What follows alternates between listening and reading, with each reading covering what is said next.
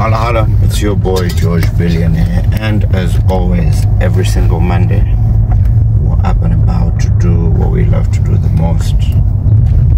And you know, one of my purposes and mandates in the country of Zimbabwe, where I was born, and to the world at large, is to be a voice that people can hear, that people will relate with, that people will once upon a time look back and say, wow, we learned a lot from George, and how practically he shared his wisdom and his knowledge with us to impact our lives to become different. Now, my mandate and core purpose on this planet is to provoke, is to inspire and equip people by what I have learned on this journey so far called life. And what I've learned is what I want to share with you.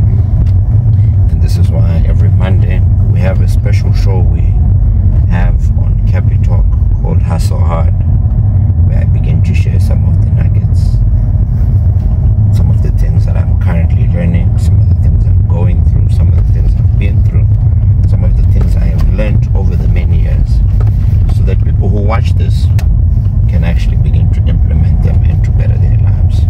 So today we're on our way to Capi Talk in this beautiful country called Zimbabwe, which is growing every single day. There's so much impact happening and a lot of things are changing. And on the topic today, we're going to be talking about growth. If you're not growing, you're dying slowly. If you're not growing, you definitely are in a comfort zone. And the less you grow, the less you'll ever be able to achieve, because one thing called time is not on your side. So hustle hard today. We're going to be talking about growth, and this is going to be a little self-retrospect on your life. Are you comfortable? Like we always say, nothing grows in the comfort zone. Nothing. So once you're in a comfortable place, you stop growing. And when you stop growing, there's nothing good that you're ever going to achieve, become, and utmostly have. So today is going to be absolutely amazing on our way to Capi Talk. And it's great to see all of you who've subscribed. Keep on subscribing, keep on following the Hustle Hard, the School Run Diaries, all this content that we've put on this page to benefit you. And what I hope and what I pray for, especially for you, is that you actually apply these things that I share. And I hope that these, whichever year you watch this, will be beneficial. You can sit down with family, friends, and actually benefit from them. It's your boy, George Billionaire. Let's go. Hustle hard. With yours truly, GB. We're getting into our hustle hard, and we're hustling right here. We always hustle with George Billionaire, taking us through the steps, the life, and everything. But George, how are you doing? How was the weekend? Holla holla. It's your boy George Billionaire with Nyasha today on Capi Talk, and it's always amazing on Monday. And the weekend was amazing, Nyasha. I had a masterclass. The masterclass we've been talking about the past couple of weeks into a month was absolutely amazing. Okay. We were talking about how to get from where you are to where you want to be, and that was a jam-packed full class, and we had a good time. You know, other than that, you know, I was out watching my kids play sport, doing work. I mean, the temperatures are now coming up, so we're a bit busy on the air conditioning side. Oh yeah, no, it's summer now. Yeah, we need to make the weather behave. So yeah, it's been a bit hectic now as we get into summer. But otherwise, that was about the weekend. And Monday it is. It's time to get back into the hustling mode. To fill people's tanks up so that they can go on this thing called life. Yes. A little different, with some nuggets, some knowledge, some wisdom for them to implement and become what God purposed them to be, which is not average, like we always say.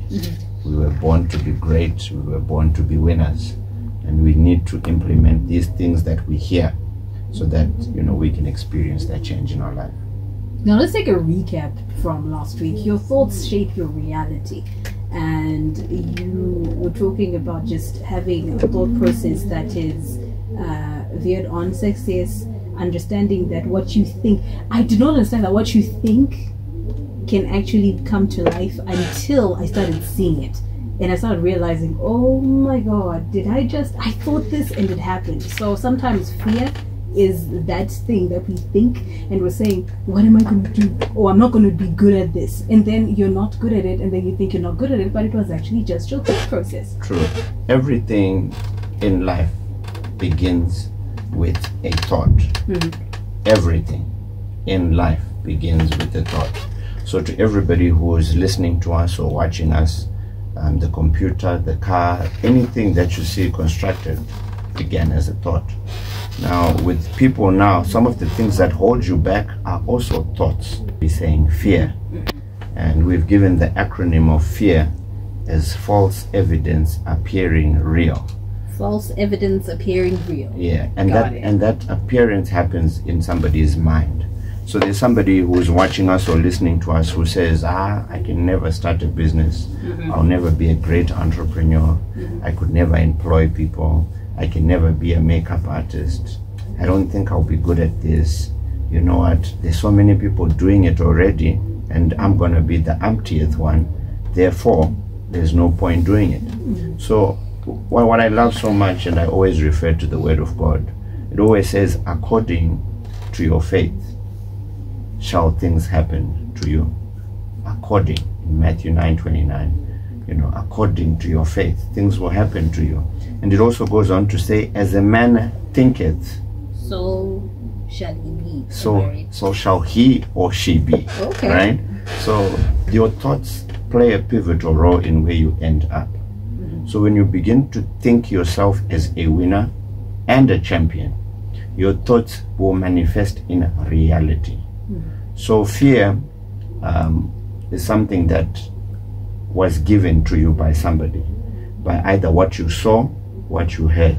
It was fed into your subconscious mind. Because when we're born, we're not born with fear. You only get to see fear somewhere, or you hear something that then limits you. But this is why it's important to be listening here on Hustle Hard. We are fearless people here. We are trying to tell you that fear only exists in your mind. And if you delete that fear from your mind, you'll be able to do a whole lot more than you actually could ever think or imagine. There are many years ago, before I started my journey of entrepreneurship, I possibly thought I was going to be successful. But trust you me, I never thought I would have gone the route I went. But because I listened to certain people, my dad was at the city council, my mom was a social worker at a nursery school, but none of them ever encouraged me to become a great business person, except of course, encouraging me to start off my side little hustles as I began. But I tell you, I got rid of fear from what I listened to and what I read and what I learned from others. So the person I am today is a sum total result of the things I fed on, right? Getting rid of fear in my mind. And this is what has caused me to be where I am today. So fear exists in your mind. The spirit of limitation only exists in your mind. And if you're not going to have a positive outlook to life and a growth mindset, you will never become what you're supposed to do. So everything, success is an inside job, and it begins with you. But if you're never going to improve your mental state, you will never actually become anybody of growth. Let me start to today's topic of, if you're not growing and you're shrinking, right? How far true is it that people that do not have expansion strategies are likely not going anywhere? If you're not, because we're talking about fear. So there's the fear now of, if I do this, what if I fail? Nyasha's doing it, George is doing it, Nigel's doing it. So they are successful. What if I'm the fourth one who's not successful in this? So how far true is it that people that don't have that expansion strategy for life or business are likely to go anywhere? The mindset of winners is one that is positive and has a positive outlook to things. And whenever you are fearful of doing something, you've already lost. Called winning or becoming successful, it never happens by accident. It happens to somebody who is deliberate about wanting to achieve a certain thing. Now, a lot of people can say, yeah, that's cliche, George. A positive attitude gives positive results. I want to start a business, but so many people are doing it. There's going to be something unique about your specific business, your specific product, your specific service. You know, and I've always urged this question to so many people. When you are going to a supermarket and you want to buy, for example, toothpaste, there's a specific toothpaste you will rush and go and get compared to another, because there are so many toothpastes that are there. But that company did not say, because there are so many others, I'm not going to. So the product or service you offer has to be uniquely different compared to the others that are in the market, because there are so many car brands, there are so many mobile phone brands, there are so many things to eat over lunch. So you need to be able to create a positive outlook in a product or service you're offering, to believe in it yourself. Because if you don't see yourself as a winner, if you don't believe in yourself as an individual, there's nobody who's going to believe in your product or service. So the most important thing on this planet, especially to those who begin their side hustle or their businesses, yes, you might start where you are today, but trust you me, always have the bigger picture of growth, of becoming one of the top sought after businesses in the field that you are in. And everything that was created by God, everything was meant to grow. Be it a little baby, be it whatever, a business, be it anything, be it a church, be it an organization. The purpose of anything existing is to grow. A tree grows. You know, everything was meant to grow. So when you see whatever you are doing not growing, it goes back to the essence of the mindset, because your mindset is where everything begins. And if you don't have a growth mindset, you're definitely going to shrink and your life is not going to progress in any way. Can you speak to those people that more as George is doing this business or Nyasha is doing this, let me try it, but they don't have the passion or the gift in this field, but because Ningi is doing it, let me also try it, and they find out they're not growing and they feel this thing's not working for me? What do you say to those people?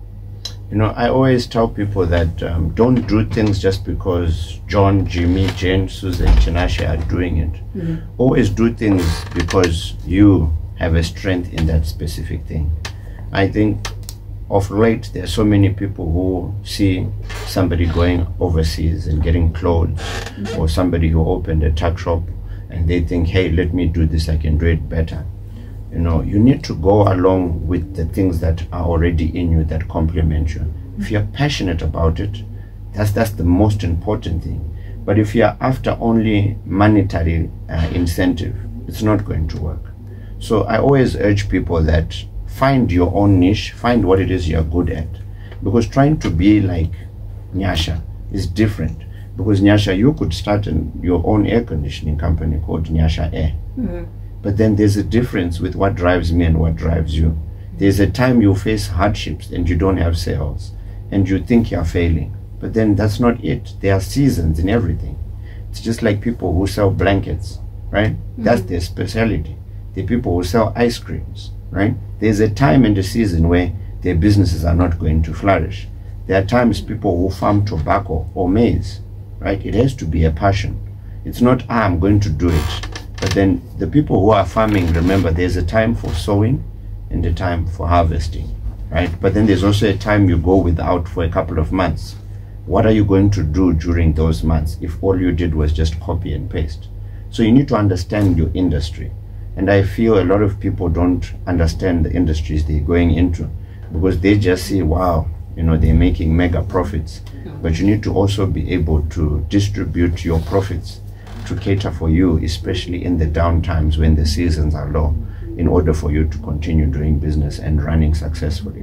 So to people who are wanting to start and do something like somebody else is doing, it has to be your passion. It has to be something you love to do, not just Mari these days. So you know what, let me do this. Because if you do that, you're destined to fail. Research on that specific field, know the harvest time and the seeding time, know the profits and etc, and then, you know, you can get into it with full knowledge, not just see neighbors who bought a new car And you know, you think, hey, they bought a new car, I can do it too. But remember, these are people who have agara in that business for a long time, and they're now at a maturity stage, and you're just starting. So I wouldn't encourage people to get into something just because it's making money. Understand it thoroughly, invest time in it, and understand that in the thing called life and success, there's no microwave solution. You don't run a business for a year and think you can buy a house and a car. Every good thing that happens in life takes time. Every great thing that happens in life takes even longer. So when you see these get-rich-quick schemes, there's no open a tuck shop and make profits, sooner than later something will catch up with you, because you'll be doing things which are not right to get the mega profits in that thing. So I'm sure in your journey you have had times where you really like on top tire at the top of the mountain, and what, because you could have stopped then, but what kept you wanting to keep growing? Yeah. What kept you wanting to keep growing? Because I want to speak to that person who's hit their first, I don't know, million, billion, right? And anybody can stop there and say, I've arrived. But what kept you going, even though you succeeded? Wow. So I remember in 2012 we got our first award as Pro Air, right? Top. It was the upcoming entrepreneur, and then years later we got upcoming entrepreneur, and then businessman, and then a whole lot of other awards. Now, one thing about success that's going to dampen and hinder a lot of people is when success happens, you get a big head and you think you have arrived. But the thing with success, it's not a destination, right? Success is something that constantly needs to be upgraded, because one thing I say is that nothing grows in the comfort zone. So when you get an award, when you've built a house, when you've got your first 10,000, 20, 100,000, it doesn't mean you stop there. You need to constantly be hungry for more, so that you can be and achieve a whole lot more than previous generations before. Now, when we look at Africa as a continent, one thing about our businesses that are being run right now, African starting businesses, right? Most of them have not been passed on to the second generation. Why? Because there's been a lack of a growth mindset. Most businesses we grew up knowing have been run by that existing owner. Once the owner dies, Everything dies. Everything dies. And that's not a good way of running an enterprise and a business. So with whatever business we are running, let's not let it be about me, me, me, me. Let's set up structure. You know, growing up, I knew there were so many bus companies, very successful businesses, but then they didn't have the mindset like that of, you know, across where they've been left generational wealth. They are living for me. I want to be seen. I want to drive good. I want this. And you know what? It never gets on to the next generation. So it's important even for us as we are starting our businesses and our enterprises. Let's have the long haul. You know, the word of God says you should be a blessing to the next and next and next generation. So with whatever business you're doing, even though you're starting, let it be something that grows and lives beyond you, because you've got proper structure around it. So when we get money, let's just not think consume, consume, consume. You know, let's think invest, invest, invest, and, you know, pay ourselves a little to keep ourselves going, so that we can, you know, become a better generation in the long haul. Is it something that you're teaching your children? You know, personally, you know, I thank God for the lessons I learned from my own father and mother, and also the mentorship that I got. You know, the best thing my father ever gave me was exposure and great education in a sphere where there were people who had, you know, far well-off kids. I think that's the best thing that Nicodemus and Teresa Munengwa did for me, to make sure that they invested in us as children, to expose ourselves to a different mindset. And the schools we went to messed up our minds not to think average and locally, but think of the bigger picture. And that's one thing definitely I've been teaching my children. I think every morning, to those who follow me, I do what's called the school run diaries. It's now going to be holiday time. During holidays, my kids need to understand what it is Dad does at Pro Air Conditioning. and they go around with me. We go and see some customers. They understand physically, oh, this is what a mid-wall split aircon looks like. This is what, oh, this is car aircon regassing. So they understand the concept. And that's a challenge to many entrepreneurs and business owners. You know, there's some business owners who their wives don't even know where they get the stock. There's some business owners who their children has never seen dad at work. They only see dad at home. They've never visited the workplaces of their parents. And this is a culture which is wrong, because you'll see with other races, during holidays, if the dad is a farmer, the kids go to the farm over the holiday. If the dad owns a shop in town during the holiday, the kids are getting grooming and training in the field of expertise that their parents who are entrepreneurs are doing. So this is also a mindset that we need to encourage, especially in our young children, because it will be very difficult when a kid now is 18, 19, now you want to bring them to work, to say this is what we do. It will be very difficult for them to understand that concept and what it is exactly you're doing. So with everything, it's good to, you know, introduce them young. It's never too late, you know, bring them in, you know, pay them something whilst they're working during the holiday, encourage them to work for their money, so that, you know, you're building a legacy of a business. You know, it reminds me, I was at Borrowdale at a food outlet shop, and I was surprised. One of the owners had their own child working and serving and clearing the tables. And I was surprised to say, wow, this is the son of the owner. This guy is a multi-millionaire, but his son is cleaning the table. And that's how it is, because I think Vana Mazuano are very spoiled. They have everything. They have the latest phones. They don't have to work for much. But then if you understand, Kuti, for a business to succeed, you have to start from the bottom. It's a mindset, right? And now that son who was working as a waiter, understanding people shouting, yeah, you should have done this, that, because they don't know who he is. He's getting grooming and training on understanding business at a shop floor level. Then now when he goes behind the desk as the FD or the chief advisor, he understands how things start at the bottom and the challenges the shop floor workers have. That way you can understand that even if the father goes today, he will understand how to run the organization and the business. And this is the key thing that I think as businesses we're lacking, because we're not involving, you know, our families, and that's why businesses are not going to the next generation. Because I think this generation especially is raising a lot of kids who have everything. But one of the greatest things I was taught, it's not what you leave for your children, but it's what you teach them, what you train them, that's going to make them successful or not in the future. Because there are many people who've left very successful enterprises, but because they did not train their children how to run those empires, they were sold for a loaf of bread. And that's that. It died down, and whatever legacy you had is no longer going to be there. You just opened a can of worms. It's 17 minutes to 1. Hustle Hard with George Billion, and we're talking, if you're not growing, you are shrinking.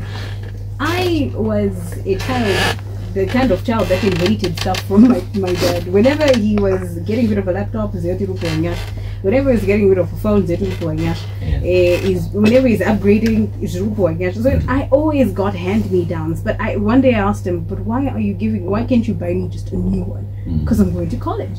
Why can't you just give me a new one? He's like, no, I need you to appreciate, so that you understand the importance of working if you want to get something, you need to work for it, and you need to earn it. So he taught me the spirit of hard work and how important it is. When I buy something for myself now, I appreciate it more, because I know the value of hard work, of getting it. I treat it even better than just being given. But what stops people from growing? I asked you how you kept growing, but what stops Munu from growing in life? You know, I think one of the greatest challenges that people face on this planet called Earth is something called fear, right? The only thing that can stop something from growing is fear. If you look at everything, why is your business not growing? It's because there's something you're fearing. Why are you not starting a side hustle? I think it will fail. So there's a fear of the unknown, which people have, and that's what's going to cause people from growing. People are so comfortable in a comfort zone, right? They are fearful of doing anything extra because they're at a place called a comfort zone. And at the comfort zone, there's nothing that ever grows when you are comfortable. Nothing. There's nothing that will grow when you are comfortable. There are people right now who are comfortable staying where they are staying. You know, I always say this to people who are staying at houses their parents built. That's not the purpose. There's a time for you to be a child, and there's a time for you to be an adult. And if you are not adulting well, you will remain a child. And that thing is not good, because you will never ever start your own family under your own parents' house. You will never become financially who you want to be, still under the umbrella of your children. So it's important people get rid of this fear. And you know, I've said it, and I'm gonna say it again. You know, fear has held so many people back from fulfilling their full potential in life, because everybody here listening to us today, imagine if whatever you did succeeded. And if you can imagine that, why is it you are not trying? And what happens with people who don't try anything, they get the exact same results. They will blame the weather, they will blame the government, they will blame everybody, but they don't take responsibility on blaming themselves. And what you will hear from people who have made it in life, they have tried more times, they have attempted at something more times than people who are average and people who are not growing. That's why they excelled. For me to be where I am today, Pro Air is not the first business I started, right? It's not. There's so many things I did. When we began the masterclass, there were 3-4 people, right? It doesn't mean that I was supposed to stop, but now the masterclass is full, right? But then guess what? The difference is I did not fear that it's only 4 people came, so I don't think it's a good idea. And that's the same thing with life and with business. The greatest secret to getting ahead is getting started. And getting started is getting rid of the 4-letter word called fear, because that word has held so many people back. The fear of the unknown, the false evidence appearing real to you. Imagine your excuse complements your fear, which is why people will remain poor, broke, and in the same place and not growing in their lives because of that one thing, and because they're comfortable. So once you get sick and tired of being sick and tired of being where you are, you will jump off ship. And to all the people who I know who have ever made it, they just got fed up of their lives. They got fed up of being ordinary. They said, you know what, there's something better, man. Let me just try. Let me just do it. And that is something that is so true. To people who have made it, they will tell you that, you know what, I just started, and the first month it didn't work, second, third, after 12 months, hey, it began to blossom and work. And that's the thing that sets people apart. But to others, they have a seed, but they are scared of putting it into the soil. They are scared of the unknown. But behind the doors of your greatest fears, like I've always said, lies your greatest treasures. So if ever you are going to grow, you're going to have to bust that door open and go the territory that is unknown, and go and do something that hasn't been done. Because the definition of insanity is doing the exact same things over and over again and expecting different results. But what people lack and do not understand is that they don't have time. This thing called time, my watch is ticking right now, right? We're getting closer to the top of the hour, and very soon it's going to be the end of the year. But at the end of the day, besides the gray hairs on your head and besides your age growing up, what is it that you have grown as an individual? What things have changed? What have you acquired besides just your age and new clothes and new shoes?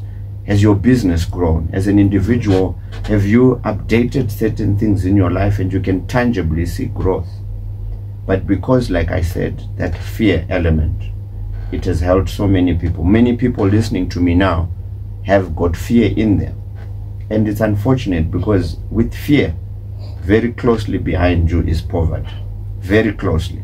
Many people who have fear will never achieve or become what they're supposed to do or become.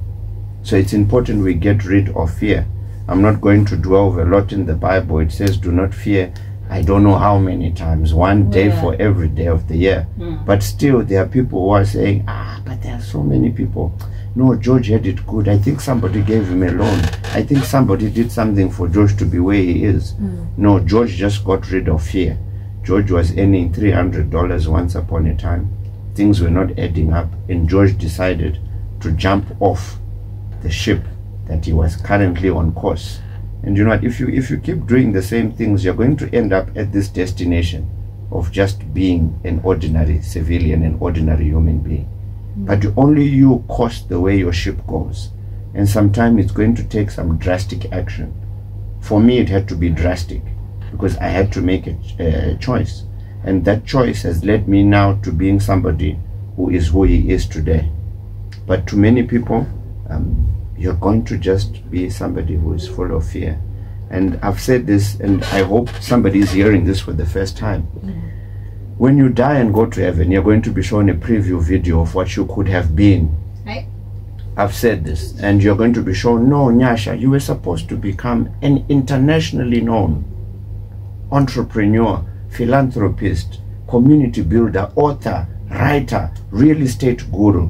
But you, because of fear, you remained at your job, your just over broke place of employment, and you never fulfilled your God-ordained purpose.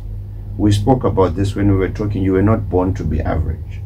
But most people don't see that, you know what, people think they are here by accident because of the way they were raised up. But nothing happens by accident. Whether you were born out of wedlock, in wedlock, whichever way you came on this planet, there's a specific purpose. You are alive today. But then because of what you choose to do, those who get rid of fear, I tell you, will live the best life ever. But those who hold on to their fears will find excuses to blame, will find reasons. And the reasons will be very intelligent, well elaborated, but then they will never make them grow. Because our purpose and our mandate, from when you were born, you were a child, and now you're a grown man and woman. God's purpose is for you to grow in all the areas of your life.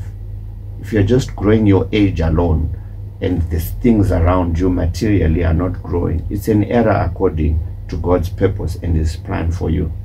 And I urge people who have heard this message today that don't wait until it's too late. You won't be able to change the lives of your children when you are in heaven by possibly doing things you are supposed to do in the time where you had the air and the oxygen and the strength to go and hustle and create some form of, financial freedom for your children, so that they can at least start from where you left off and it's not as hard. But with majority of people, the only thing they will leave their children is absolutely nothing, and that's going to be a great disaster, because that was never the intent and purpose of God. Do you know one thing I told myself at the beginning of this year, I continue to remind myself, is when I die, whenever that's going to be 50,000 years later, but when I die, I want to have had lived my purpose. That which this has to be done. Every single box has got to be lived and ticked. So I want to have done that. And you just opened, like I said, you opened a can of worms on generational wealth, on the importance of introducing your children to knowledge that you have acquired, not keeping it to yourself, and not living with fear. But we do not have these areas or people who speak to fathers who are doing either business or who are in a field of some sort, to speak to them and say, look, yes, you're versed in this field, but does your child understand how you're making this money? Does your child understand how to manage this money? Yeah, true. So I would like to implore you to do that. This is why number one hustle hard, and there are a lot of dads who've watched this who are watching this or who are going to hear this. And on top of that, with the GB Mentorship Masterclass we have, we've got, you know, various programs for school leavers. We've got various programs even for startup entrepreneurs. And these are some of the things we teach at the GB Mentorship. And I think I've urged a lot of people, it's there on Instagram, on Facebook, find out some of the things we do. Because there's some things that as parents you cannot teach your children, but you can have somebody else, you know, instill that knowledge in your kids, especially more so when they are grown, because of maybe your parenting style and how you grew up with the children. You know, it's very difficult to train an old dog new tricks. Oh, it's very but difficult. then it's important then maybe to enroll them in a place where they get the knowledge, the revelation that, listen, I don't want to start something different when already we have an existing business running. And you know, for me, I fail to understand, especially African children who have parents who have succeeded in something, instead of just falling in line and complementing the business that your parents have already started. It's financially beneficial to you, that's your legacy, but you find them, they want to go on and do something else. Not a growth mindset. That's actually sabotaging something that your parents built many years ago, and then soon it's going to die, but it was already a stream of income. It was already something that was bringing in money. And you know, it's important to fall in line and support the existing vision, then going and making somebody else's enterprise grow, which you don't have any shareholding in at all. You know, so that for me is something that really, you know, gets to me, to not understand why, you know, these businesses are not then taken over by their children. But with the other races, it's amazing. You know, we want to go and become masters and PhD of this, that, and the other, but then your parents have an existing business. Go and get and study something in line that complements the enterprise that already has been built by your parents, and feed into that. But then, you know, people have a different perspective. But then if ever we're going to leave a legacy and a generational wealth for many years to come, we need to get that wisdom and that knowledge, because starting and establishing something called a brand does not happen overnight. So there are many young people who are very overzealous to think that they can do this. But then trust you me, with the other races that I know out there, they fall in line, they complement, they get into the already existing structures. Like I said earlier on, the kids become the waiters. They understand from shop floor. They start by cleaning the floor, washing the cars, understanding things at the lowest level management, that when they do then get the office at the top, they understand how the business runs from bottom all the way to top, which then sets them apart. Hansi Panapa, thank you for such an interesting discussion around building successful enterprises.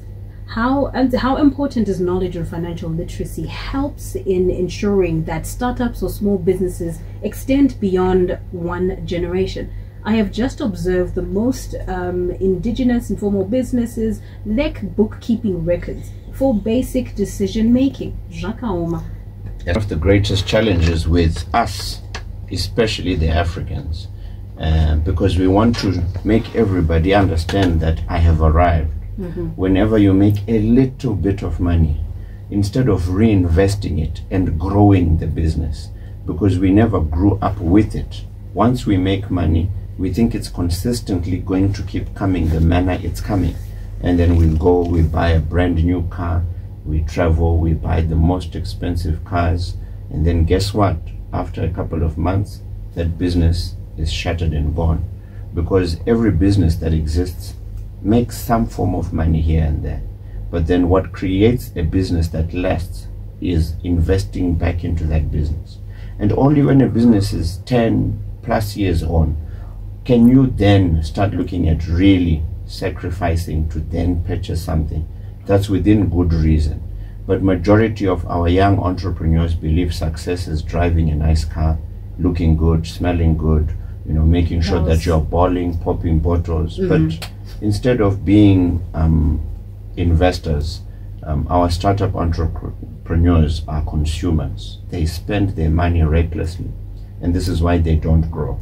But we need to learn from those who've gone before us, other very successful entrepreneurs in the country and abroad, and bookkeeping and financial intelligence is one of the key elements that makes people become great and successful? So that's an amazing question, and I hope that answers that lady and a whole lot of other people who are out there.